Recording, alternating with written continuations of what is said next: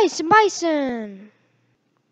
In today's episode, we will have part 4 of Seafarer's interview with the farm animal and art with Bison Bison. Hope you enjoy.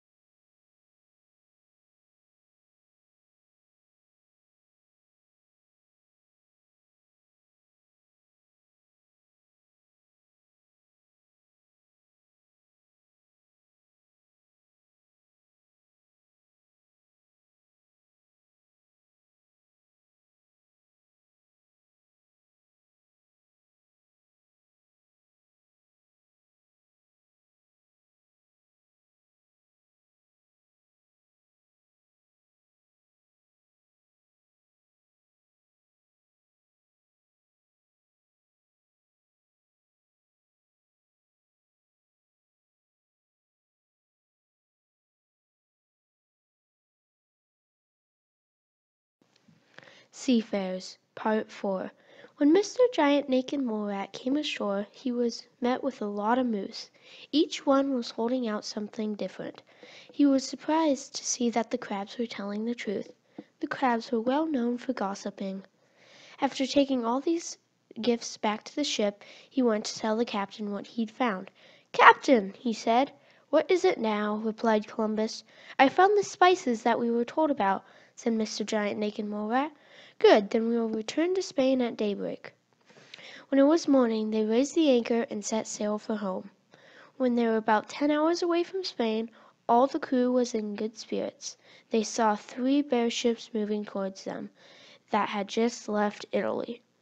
When the crew saw this, they all wanted to turn back and go back to India. "It's no use running. Their ships are faster than ours." "We have to fight," said Columbus. "But what if we die?" said one of the dolphins. "Then we take that chance." "Ready the cannons," replied Columbus. The crew, though not wanting to, readied the cannons. When the enemy's ships were near, they announced, "We're not here to fight. We're here to warn you that Portugal is going to try and rob you of your goods." "When will they do this?" asked Columbus. "They will attack when you are 1 hour from port," they replied. "We will be ready. Thank you for the warning," replied Columbus. When they were 1 hour away, they sailed into shallow water and the crabs got out. As soon as the crabs were out of the boat, the foxes of Portugal were coming at the boat with terrific speed.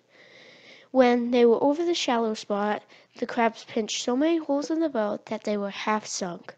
The plan had worked. They went back to pick up the crabs and went on to Spain. When they arrived at the dock, there was a big crowd, and in the front of the crowd was the King and Queen of Spain.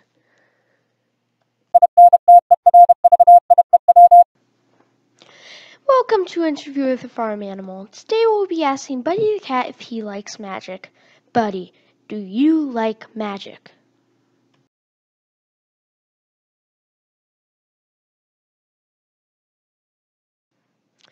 Well, folks, I think Buddy the cat thinks that magic is really boring. This has been another Interview with the Farm Animal, brought to you by Bison Bison. Thanks for watching. Tune in next time to see a new segment, Art with Bison Bison, and a new story about an important part in history. Don't forget to subscribe.